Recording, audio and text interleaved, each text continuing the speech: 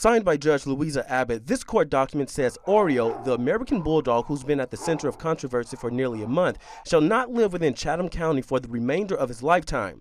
The consent order also says Oreo will be neutered and placed with a rescue agency outside the county that's ready and qualified to accept him. News Oreo's owner Michael Wooten is not happy to hear. If my dog bit one person, and he's got to do all that, get his cut off and be out of Chatham County, I think every dog in Chatham County dog pound right now, it bit somebody, same thing. But neighbors in the Little Neck Plantation community are glad Oreo is banned. We never wanted the dog put down. We're not that kind of people.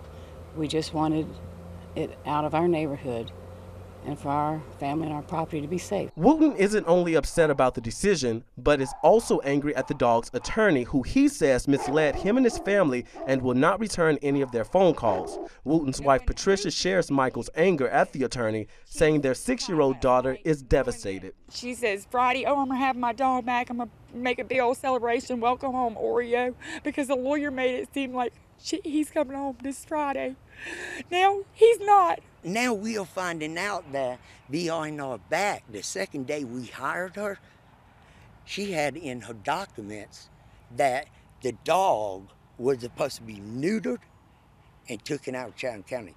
She never gave us that.